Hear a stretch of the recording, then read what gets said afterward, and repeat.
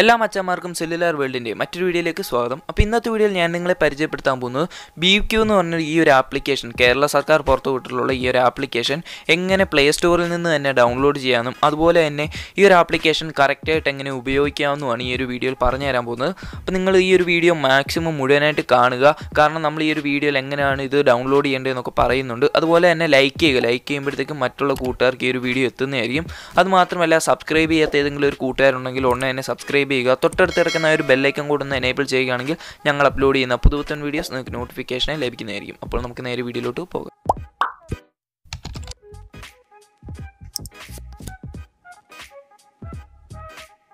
Video തുടങ്ങുന്നതിന് മുമ്പ് ഒരു മുന്നറിയിപ്പ്: മദ്യപാനം ആരോഗ്യത്തിന് ഹാനികരമാണ്. മാത്രമല്ല, ഈ ഒരു വീഡിയോയിലൂടെ നമ്മൾ മദ്യപാനത്തിനെ പ്രോത്സാഹിപ്പിക്കുകയല്ല, മറിച്ച് കേരള സർക്കാർ പുറത്തുവിട്ടിട്ടുള്ള Bevq എന്ന് പറഞ്ഞൊരു ആപ്ലിക്കേഷൻ എങ്ങനെ ഡൗൺലോഡ് ചെയ്യാമെന്നും അതുപോലെ തന്നെ എങ്ങനെ ഉപയോഗിക്കാമെന്നുമാണ് ഈ ഒരു വീഡിയോയിലൂടെ പറയുന്നത്. അപ്പോൾ നമുക്ക് നേരെ വീഡിയോയിലോട്ട് പോകാം. Bevq എന്ന് പറഞ്ഞ ഈ ഒരു ആപ്ലിക്കേഷൻ നമുക്ക് ഈസി ആയിട്ട് പ്ലേ സ്റ്റോറിൽ നിന്ന് ഡൗൺലോഡ് ചെയ്യാം. അഥവാ നിങ്ങൾക്ക് ഡൗൺലോഡ് ചെയ്യാൻ സാധിച്ചില്ല എന്നുണ്ടെങ്കിൽ ഈ ഒരു വീഡിയോ മുഴുവനായി കാണുക, കാരണം ഈ ഒരു വീഡിയോയുടെ അവസാനം നമ്മൾ ഈ ഒരു ആപ്ലിക്കേഷൻ എങ്ങനെയാണ് ഡൗൺലോഡ് ചെയ്യാമെന്ന് പറയുന്നുണ്ട്. അപ്പോൾ നിങ്ങൾ വീഡിയോ അവസാനം വരെ കാണുക. ആപ്ലിക്കേഷൻ ഓപ്പൺ ആക്കുമ്പോൾ ഇതുപോലൊരു സ്ക്രീൻ ആയിരിക്കും നിങ്ങൾക്ക് കാണാൻ സാധിക്കുക.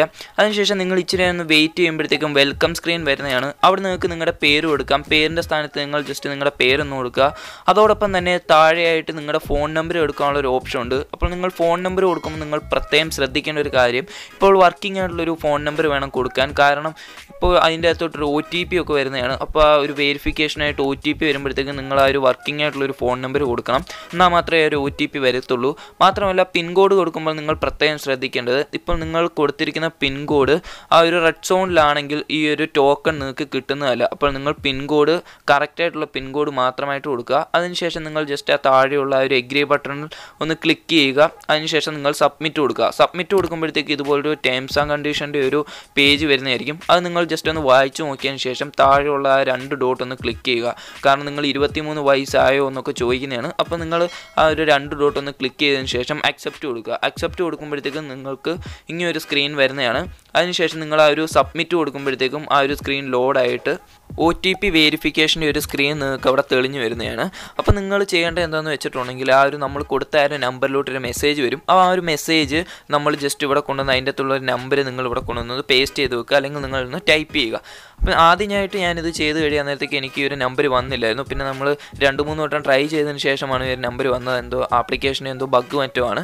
അതിനുശേഷം നിങ്ങളിവിടെ നോക്കി അത് വെരിഫൈ ചെയ്ത് കഴിയുമ്പോഴത്തേക്ക് നിങ്ങൾക്ക് ഇവിടെ ബുക്ക് ചെയ്യാനായിട്ട്, ഔട്ട്ലെറ്റ് ബുക്ക് ചെയ്യാനായിട്ടുള്ളൊരു ഓപ്ഷൻ ഉണ്ട്. അവിടെ നിങ്ങൾക്ക് ലിക്കർ വേണമെങ്കിൽ ലിക്കർ സെലക്ട് ചെയ്യാം. അഥവാ നിങ്ങൾക്ക് ബിയർ ആൻഡ് വൈൻ ആണ് വേണ്ടതെങ്കിൽ നിങ്ങൾക്ക് ബിയർ ആൻഡ് വൈൻ കൊടുക്കാം.